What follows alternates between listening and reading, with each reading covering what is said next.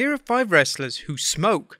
Number 5, The Big Show. Former WWE Champion The Big Show has been a keen smoker since his early years. In fact, The Big Show occasionally would come to the ring on WCW Nitro smoking a cigarette. Number 4, Chris Jericho. Chris Jericho enjoys the rock star lifestyle, and this includes drinking alcohol and smoking cigarettes. Number 3, Randy Orton.